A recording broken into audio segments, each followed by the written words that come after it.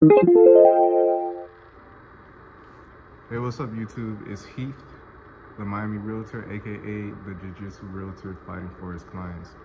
And today, I wanted to take y'all on a journey with me and let's drive around some Miami neighborhoods, because I've been reading a lot of articles on the real deal, and I just know from just being in the business and being in the field, there's a lot of people from New York moving to Miami, and a lot of them usually move to like 3 different neighborhoods, but I see a lot of realtors, a lot of Miami, South Florida realtors, they usually are only advertising 3 different neighborhoods as if these are the only neighborhoods that exist.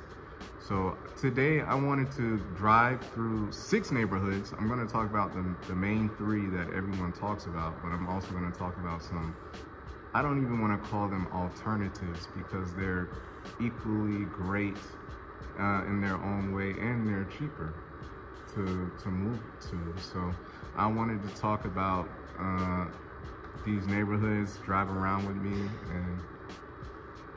and let's learn something about Miami. Now, I just want to say, like, I'm a little bit annoyed right now because my last video, the audio was messed up because I was wearing my AirPod, and everything got recorded through my AirPod, and the audio was just bad, and I did not want to record that video. So what I did get, which I already had, I have this Bluetooth mic, which, you know, connects to my phone, but I can't even use it because the port on my phone is broken. Like, I cannot use the port on my phone. I have to charge my phone wirelessly. So that is really frustrating, but I'll just have to record the audio through my phone and fix this another day. So hopefully everything comes out good. But I see you guys in the car. Okay, guys, we're in the car, and I got on my hat, and I have my list of where we're going. I have no idea how I'm gonna record and drive, but we're gonna do this. So we're gonna be going to 6 different neighborhoods, and I wrote down a list of all the neighborhoods we're gonna be going to. Like I was saying earlier before, the main 3 neighborhoods that get a lot of, I would say, advertisement from other realtors in South Florida: Pinecrest, Coconut Grove, Coral Gables. They're all beautiful neighborhoods. We're gonna be driving through them today. But there's also 3 other neighborhoods we're gonna go through as well, which I feel are equally as great, and they're cheaper to move to.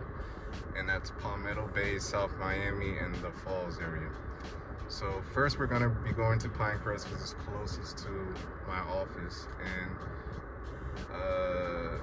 we'll just be driving through, seeing the streets and the lifestyle of Pinecrest.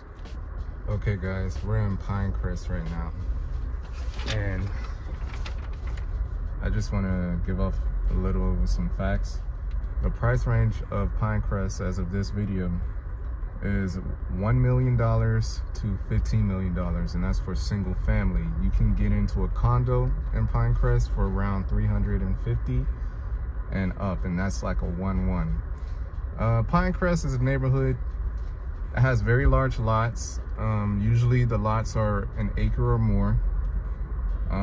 It's very quiet. It's a family-oriented neighborhood. It's close to stores because Pinecrest does border US 1, which is a main street down here, which has tons of shopping. Every store you can think of is alongside US 1. And it's a beautiful area with lots of trees and greenery. Typically, the homes here are larger. The lots here are larger, great for large families, and it's just a great family neighborhood, I would say. But it is kind of pricey, $1 million to $15 million. This is Pinecrest.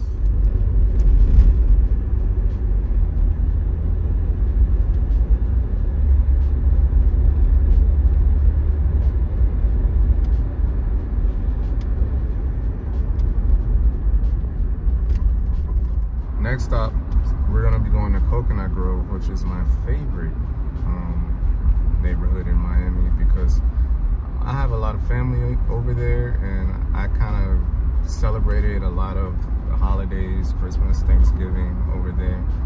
So I'm familiar with that area a lot. This is probably the second most expensive area on this list. Coconut Grove, it starts a little bit lower than Pinecrest. You can get in Coconut Grove for $750,000 in a single family, but it goes all the way up to $48 million. And those are kind of like the penthouses over there, because Coconut Grove does have like a downtown area. The condos start at $280, and again, that is like a 850 square feet. It's a small condo. Coconut Grove is a historic area. It's a historic neighborhood. It's actually the oldest, I believe it's the oldest neighborhood in Miami. It's Coconut Grove. I believe the Bahamian people and island people came over and originally built Coconut Grove and settled over here. So when we drive to Coconut Grove, you'll see like a lot of homes that are made of wood. They call them shotgun houses, and they literally look like shacks now by today's standard, but these homes are like, some of them are over 100 years old. And it's just a beautiful area. But let me read what I wrote. It's a historic neighborhood, great for people who love the outdoors and nature. It's close to the water, has lots of banyan trees. The downtown area has lots of shops and dining. Yeah, that pretty much sums up Coconut Grove.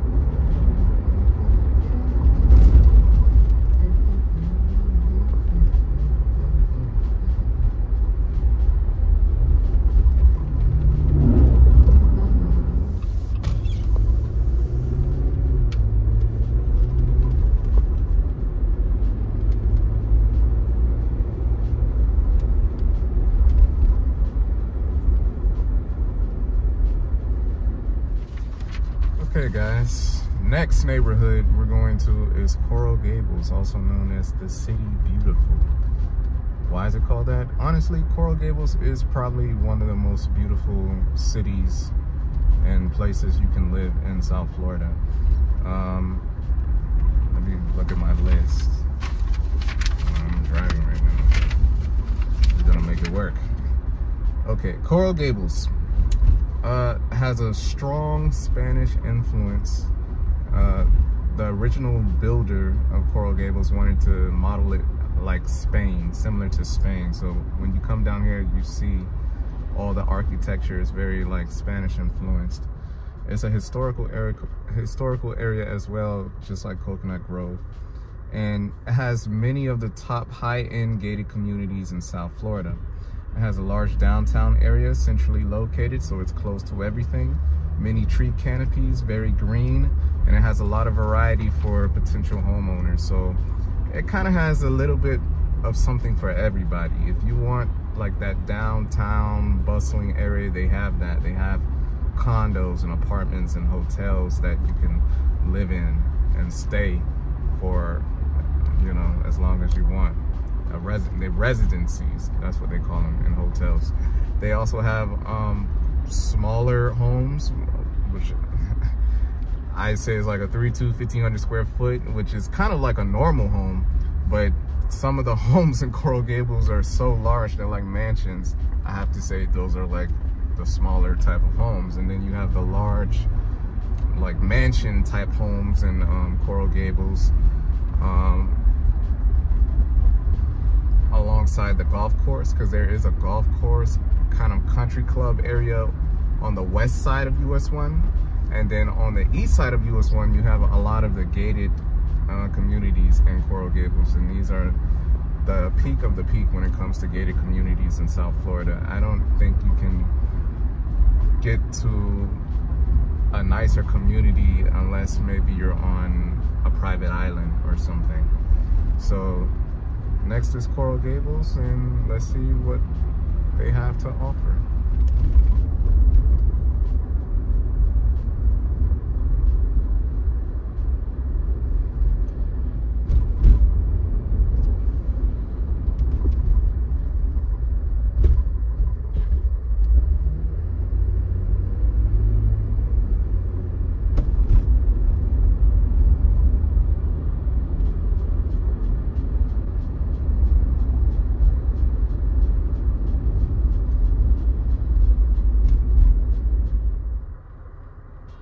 Okay, guys, we've seen some of the high-end neighborhoods in South Miami and the ones that a lot of realtors talk about all the time. Some, maybe if you don't live here, maybe you've heard the name, but I want to talk about 3 other neighborhoods which I think are equally as great and honestly are adjacent to these high-end neighborhoods, and these are also pretty developed high-end neighborhoods as well.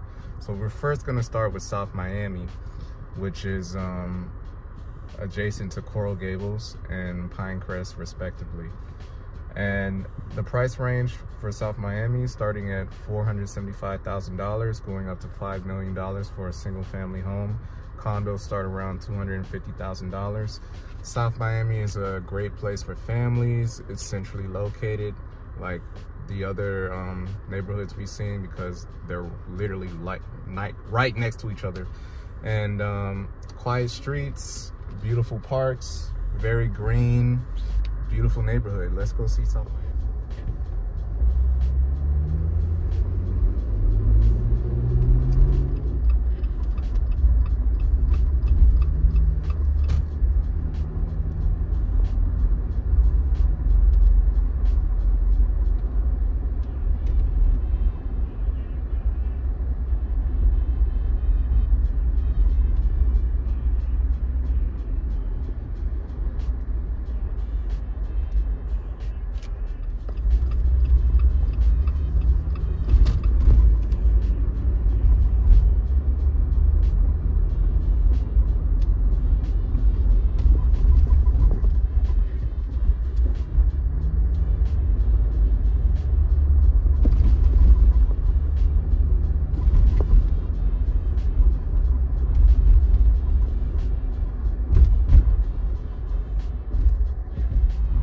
Wow, I love South Miami.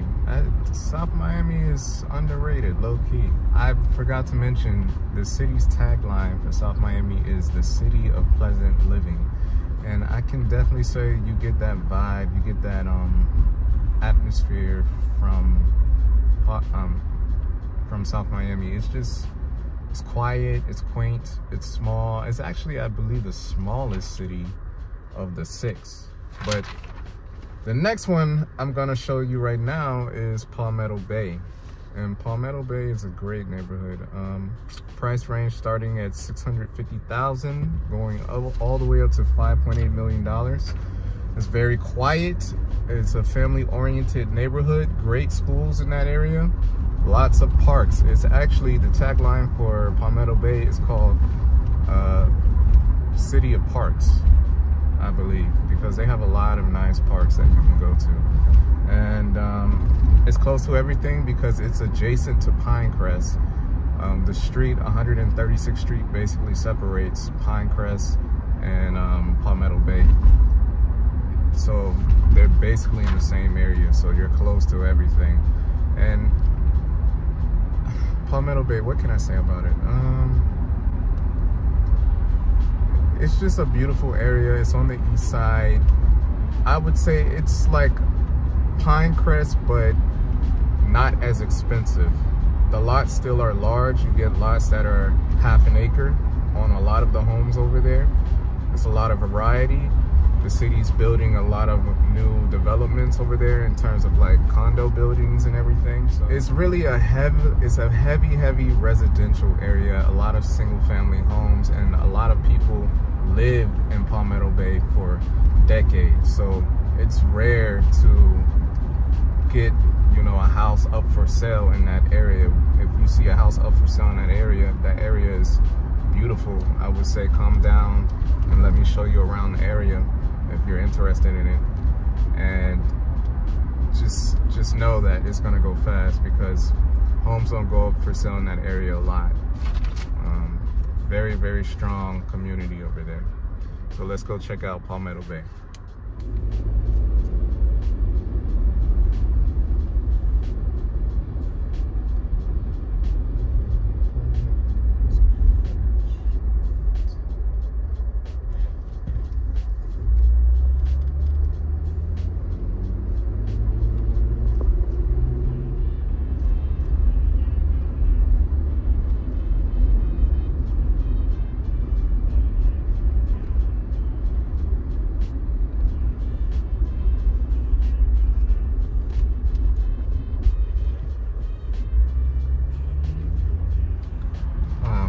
couldn't possibly show all of Palmetto Bay because after Coral Gables, that's definitely the largest city here. But we're gonna go, and it looks like it's starting to rain, so I want to wrap up the video and see the last area, which is returning close to where my office is, the Falls area. And the Falls area is really unique. It's not incorporated like the other areas, but it's very nice, very well maintained. It's close to the Falls Shopping Center, that's why it's called the Falls area. And it's close to a lot of dining and restaurants, but let me read what I wrote once again. The price range is starting off at $900,000, going up to $2.4 million. In the Falls area, you get a lot of large lots. The homes typically are 1970s and up. And lifestyle, let's see, large lots, it's west of US 1. This is the first neighborhood, by the way, that is west of US 1. All the other neighborhoods were on the east side of US 1, which is closer to the water. So they tend to be more expensive, and insurance tend to be more expensive because you need flood insurance a lot of the times, because, you know, Florida already, or South Florida already, is below sea level, or if it's above sea level, it's not by that much, like 10 feet or something. So this is out west, so you shouldn't have to worry about that. So that's a benefit of living over there. Usually the property taxes are lower west of US 1 as well. And let's see, it's close to the Falls Shopping Center and many restaurants, and it's just a great area to live. Yeah, I really can't say anything else about it. It's a great area to live. Beautiful homes, large homes, a lot of variety to choose from. Not really condos over there. It's more of a residential area like Palmetto Bay. Yeah, let's go see the falls.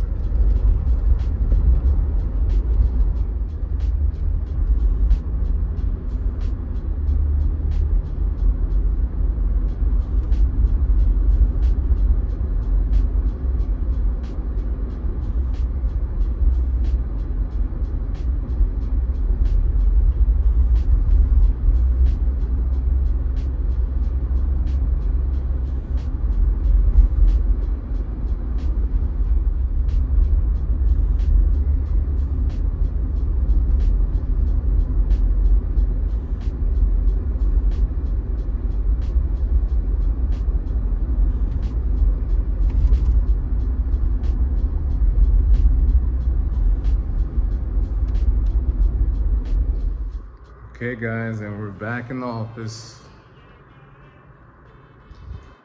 I hope that video was somewhat informational. If you are interested in any of these neighborhoods, learning more in depth, I couldn't go super in depth because this video would have been 3 hours long. But I just wanted to speak about some of the best neighborhoods I think are the best neighborhoods in Miami. Again, the first one we seen was Pinecrest, which is right across the street from our office. And then we seen Coconut Grove, my personal favorite. Then we seen Coral Gables, City Beautiful. Then we seen Palmetto Bay, City of Parks. I could not show all of Palmetto Bay because Palmetto Bay is huge. South Miami, I skipped over South Miami. City of Pleasant Living. That is an underrated gem in my opinion.